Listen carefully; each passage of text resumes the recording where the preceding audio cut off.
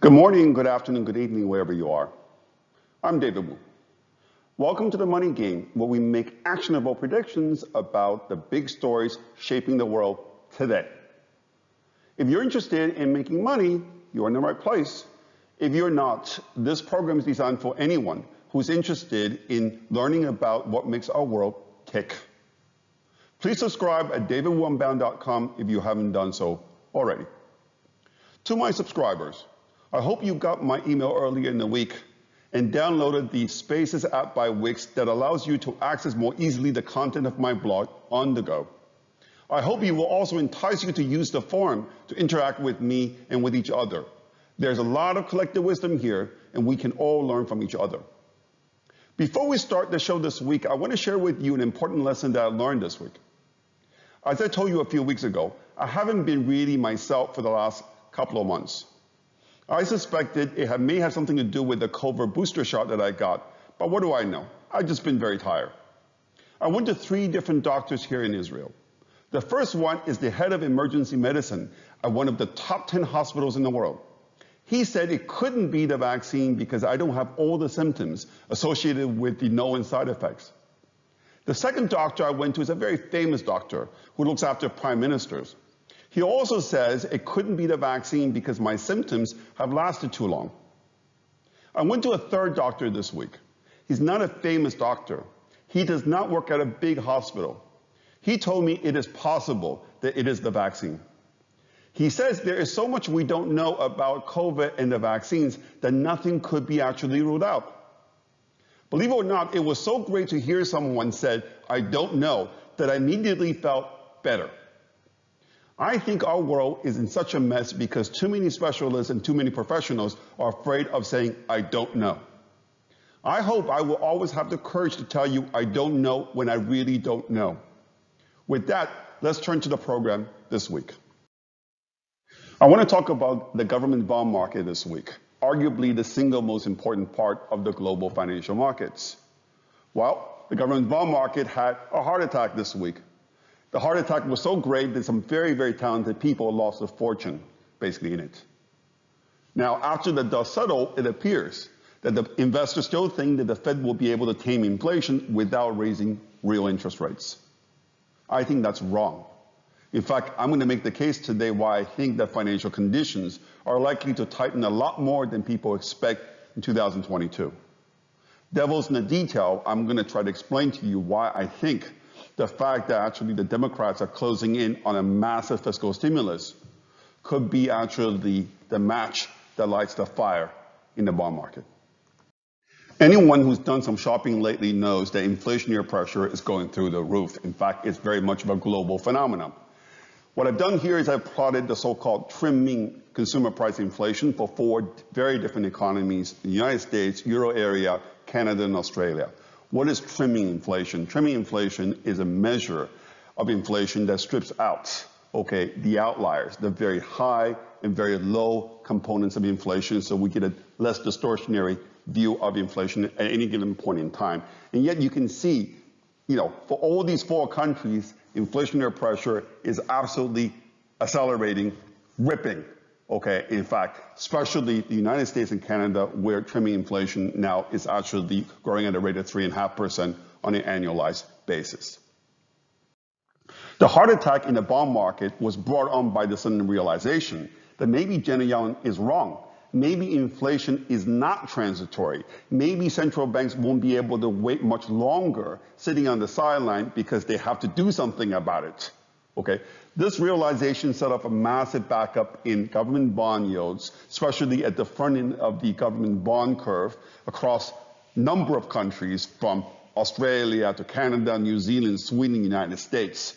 To the extent the front end of the global bond market is where investors had been very long. This hurt a lot. As a result, the market is now pricing in 2 25 basis point interest rate hikes by the Federal Reserve in 2022. Considering the fact that at the start of this month, the market was pricing in less than 1 hike, wow, more than 2 represents a massive shift in investor expectations. Indeed, two-year government bond yields in the U.S. shot up to 0.5%, which is the highest level in 18 months. There are two fascinating features in the new configuration of the bond market. But to understand what I'm talking about, you need to know some very basic bond math. In fact, all you need to know is that bond yields could be decomposed into two components, a real component and an inflation expectation component. And what these two charts on this slide demonstrate is that the massive surge in two-year government bond yields that I showed you on the previous slide has been driven to a great extent by an increase in inflation break-evens over the past few weeks. Because during this entire sell-off in bonds, we've actually seen declining real yields, as you can see on the top chart. What this tells you is that the market believes that, yes, the Fed is going to be hiking rates next year, but the pace of the Fed interest rate hike, believe it or not, is going to be lagging the pace of rising inflation. That is interesting. The second fascinating feature about the latest bond sell-off is the fact that while short-term rates, like two-year rates, went up, long-term rates, like 10-year rates, actually went down. In fact, 30-year rates went down even more. What does this actually tell you? I think one possible explanation is that the market thinks the increase in short-term interest rates is going to reduce the need for long-term interest rates to go up too. Well, everybody's focusing on the fact that, wow, the bond market is now pricing in 2 Fed hikes next year. To me, the real big story now is the fact that real rates are actually lower and long-term rates are actually lower. And this is the reason why I think financial conditions have remained extremely easy. As you can see on this chart here, this is my indicator for U.S. financial conditions. In fact, it's at the easiest level in more than 10 years. This is also the reason why, despite all the talk about the Fed hiking rates twice next year, the stock market actually hit a new all-time high last week. No, the stock market is not mad, it's not crazy. It is simply taking its cues from the bond market. And the stock market only cares about long-term real interest rates. As you can see on this chart right here, when long-term interest rates were going up in September, the stock market went down. Now that long-term real interest rates going down, the stock market is going back up. The stock market only cares about long-term interest rates because guess what? The stock market needs to basically discount future cash flow. And then to the extent it looks 10 years out, it only cares about where 10-year rates are. Okay, the reason why the stock market only cares about real yields is because if you look at PE as basically a measure for valuation of stock market, it is actually a real measure as opposed to nominal measure. So from that point of view, I think that the stock market rally last week was entirely consistent with what's actually happened in the bond market. So what's wrong with this picture, a picture of rising short-term interest rates and rising stock market? Let me tell you, everything is wrong with it. What's wrong with this is the fact that it's completely inconsistent with what we know about how monetary policy is supposed to work. Think about it this way. Inflation is generally the result of too much demand relative to too little, basically, supply. In order, therefore, to bring down inflation, central banks have to slow down demand. And we know from basic economic theory that the transmission channels for monetary policy relies mainly through long-term interest rates and through real interest rates. Here are 3 channels for monetary policy transmission: the interest rate channel, the wealth channel, and the currency channel. Let's go through how each of these 3 channels works. Okay. Now, first, the interest rate channel. The idea is that the Fed, by raising short-term interest rates, pushes up the cost of borrowing, therefore making it more expensive for people to borrow, and because people borrow less, they spend less. Now, the important thing to remember is that most people borrow long-term as opposed to short-term. Just think mortgages. People borrow up to 30 years. Even businesses borrow somewhere between 5 and 10 years. So without pushing up long-term interest rates, okay, the interest rate channel technically is not working when you raise short-term interest rates. The second channel is the wealth channel. The idea is that the Fed, by raising short-term rates, basically bring down the value of stocks and bonds. And when people have less money, basically they also spend less, okay? The third channel is the currency channel, which has to do with the fact that when the Fed raises interest rates, the dollar strengthens. When the dollar goes up, it makes U.S. export less competitive, less basic desire, and that brings down external demand that will help also mitigate inflation.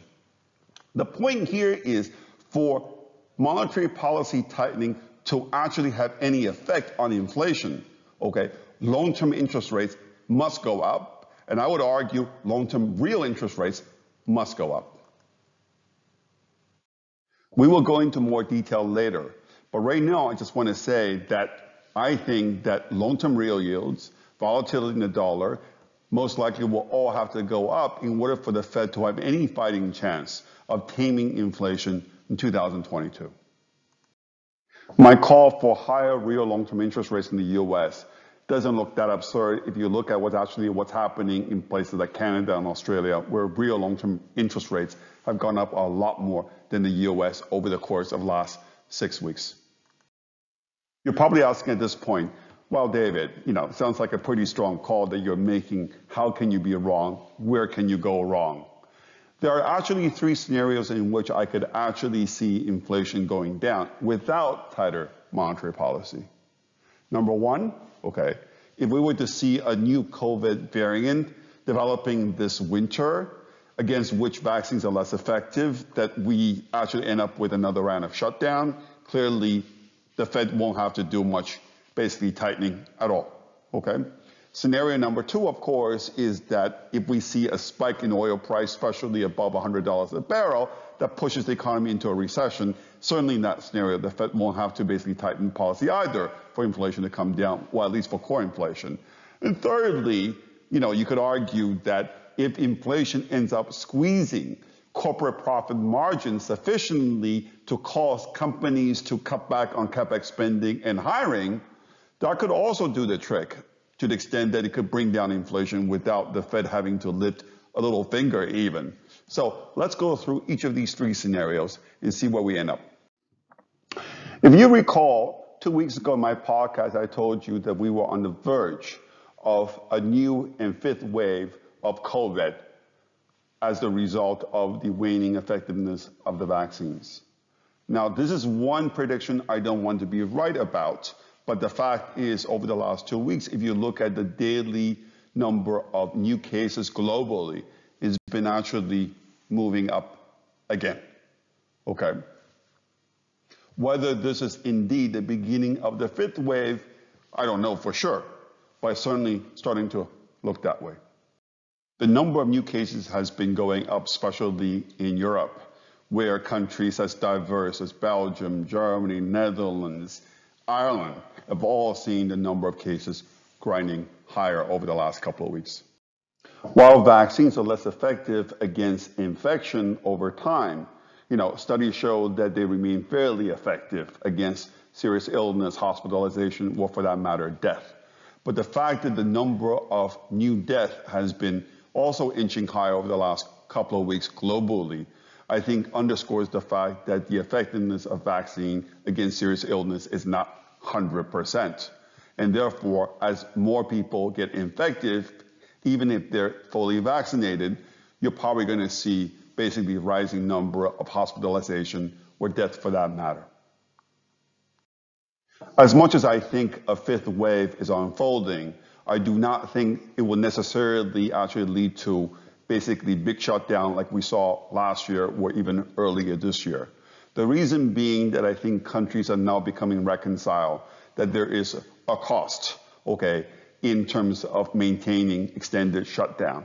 As a result, countries like the UK is now showing basically the rest of the world that there is a way to live with COVID, okay? This is the reason why, despite basically high number of new cases, or for that matter, hospitalization in the UK government until now has not reintroduced shutdown. And from that point of view, I think this actually could very well become the model for other countries in the coming months, basically during the 5th wave. If you want to avoid another shutdown, then the only game in town will be boosters. This is why I continue to think that the market is underestimating the demand for boosters basically in the upcoming winter, or for that matter, beyond. This is also the reason why I continue to love basically owning Pfizer, which so far has been the best recommendation I've made so far over the last basically couple of months. And now it's about to basically break through its 50-day moving average, and the seasonality is about to kick in for biotech in general. I think the stock is going to be heading higher from here. Certainly, it's a very good hedge against the possibility of not only the fifth wave, or even against a new variant in town. I told you last week that the magnitude of the increase in oil price over the last 12 months is already similar to the magnitude that we saw basically in the lead up to previous recessions over the last 20 years. There is no doubt if we were to see another spike in oil price, especially above $100 a barrel, I think we could be looking at a recession, which then basically reduced the need for the Fed to tighten at all. However, it's important we don't get ahead of ourselves. The very fact that the Dow Transport Index has been able to keep going higher, notwithstanding rising oil price, I think testifies to the fact that global recovery remains strong and that it can withstand higher energy prices. Therefore, at this point, I would argue that high oil prices is going to be more inflationary than actually recessionary. This is the reason why last week I recommended buying ExxonMobil as a hedge against the risk of higher energy price. I guess many of you guys agree, because despite the sell-off in oil this past week, ExxonMobil actually inched higher. I continue to think this trade is going to do well. What I'm telling you is that neither COVID nor higher energy price is going to get the Fed off the hook, or for that matter, prevent long-term interest rates from going higher. This leaves me with only one risk scenario to consider, which is the possibility that inflation squeezes profit margin of companies so much that they end up having to essentially reduce capex spending or stop hiring people altogether. Clearly, some equity bears are concerned by this risk, especially given the fact that producer price inflation continues to run hotter than consumer price inflation, as you can see in both the US as well as in Europe. The most remarkable thing is that, notwithstanding these concerns about margin squeeze, 83% of US companies have so far reported better than expected earnings in this Q3 earnings season, which is barely shy of the 87% last quarter. Wow. Not only there is no evidence to suggest widespread squeeze of corporate profit margin, in fact, there's evidence to suggest that companies were able to increase their profit margin in Q3, the quarter that just ended. In fact, according to the National Association of Business Economics survey, 25% more companies were able to increase their margin compared with those that saw basically margin squeeze in Q3, which is barely lower than actually in Q2, which is still basically very high relative to any time over the last 3 years. There have been many surprises about this pandemic, but there is no greater irony than the fact that, COVID helped push U.S. corporate profit margin to all-time high. In fact, this is the reason why the stock market is trading at all-time high, thanks to COVID. Who would have thought? Corporate profit margins are so high that they ought to help companies to absorb rising wages, or for that matter, rising raw material cost. There's also the fact that capacity is not back to pre-COVID level. And as companies ramp up production, in order to fully utilize their full capacity, this should also help reduce unit costs. And this is another very important consideration. Most importantly, companies seem to have quite a bit of pricing power. Look at this chart right here. The blue line denotes the unit price of the gross value added of non-financial corporations in the United States. What it shows you is that in Q2 this year, it went up by 5%. This represents the biggest price hike by U.S. companies in more than 20 years. Now you say, how can companies get away with this?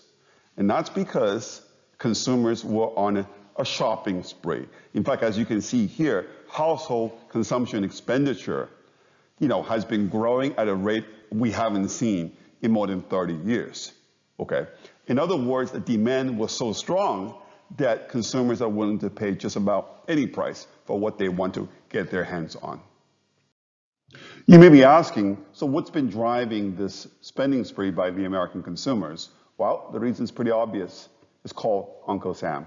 If you look at this chart right here, in blue, you've got, employee compensation, which consists mainly of wage income and salary income. In orange, you've got is government transfers to households. What this chart basically shows you is that over the last 18 months, the increase in transfer from the U.S. government to U.S. households has been so great that it's more than offset the little dip that we saw in wage and salary income during the slowdown contraction last year.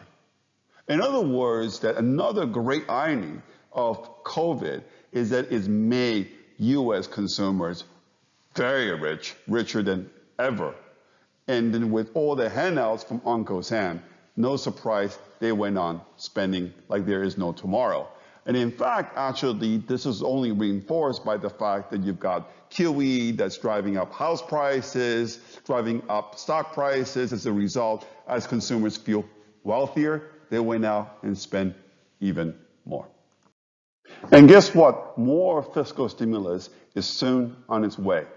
In fact, the news last week is that the Democrats are now converging on an agreement of a $1.75 trillion social spending plan that includes universal pre-K, affordable housing, tax incentives for renewable and low emission, basically energy. Okay. And this is on top of the $1 trillion infrastructure plan that looks like it's already a done deal. By the way, equally shockingly is the fact that both plans are very light on revenue measures. In fact, the latest, basically proposal by Senator White to introduce a billionaire tax got dropped in the final deal that was agreed to last week. Unfortunately, fortunately, depending on your point of view, okay, if these two bills are passed, this will represent another massive injection of stimulus into the U.S. economy, especially in the run-up to the election year. I think what's happened is that the Democrats have figured out, with flagging approval rating of the president, the only way they're going to have a chance to winning or retaining their majority in both houses of Congress next year is by literally basically spend their way to the midterm election in the hope that the economy is red hot so they can make the case that they need to be reelected. Unfortunately, the Republicans would like to be able to stop them, and they're certainly going to try, probably in December when the whole issue of the debt ceiling comes back. But unfortunately, the Republicans don't have too much leverage basically to stop them. So from that point of view, you got to basically think, you know what, there's going to be more fiscal stimulus, and that is going to mean more inflation on the way. My bottom line is that financial conditions will have to tighten a lot more in 2022 than is generally expected.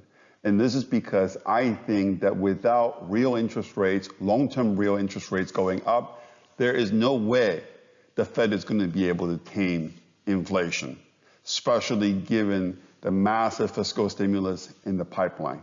And as you can see here on this chart, which I've been showing you for the last couple of months now, given where wage growth is currently running right now at around 4.5%, the Fed is completely behind the curve. So from that point of view, they're going to have to play catch up, and catch up is not going to be fun for the market. There are two key events next week that I think will set the tone for all financial markets in the coming 2 or 3 months. Number one, you've got the FOMC meeting next week, at which the Fed is widely expected to announce the start of basically tapering of bond purchases, in other words, reducing their bond purchases. And they have said that they would like to basically stop, basically buying bonds altogether, probably sometime in the middle of next year.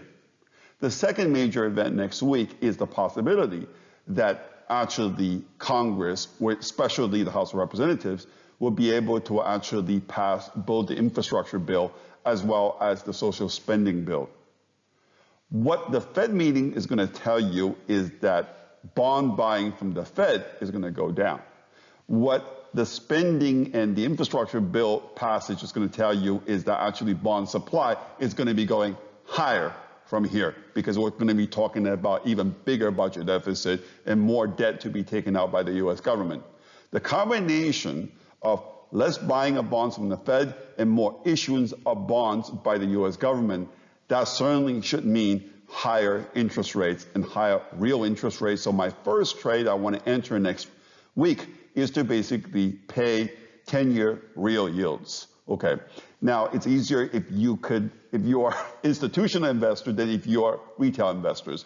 For retail investors, I would also recommend buying VXN, which is an ETF linked to VIX, because I do think that at these very low level of volatility, if I'm right, the long-term rates are going to start squeezing higher, especially the real rates. I think it's just a question of when that volatility basically follows higher. Before I wrap up, let's just go through my honest board. I went long Pfizer at 42, I'm up. I went long XOM at 64, I'm up. Okay, I was short Eurodollar enter at 116, I'm up there as well, small up. And I'm still short IWN, which I enter at 220, and I'm down quite a bit still there, but I'm not giving up yet. On that note, talk to you next week.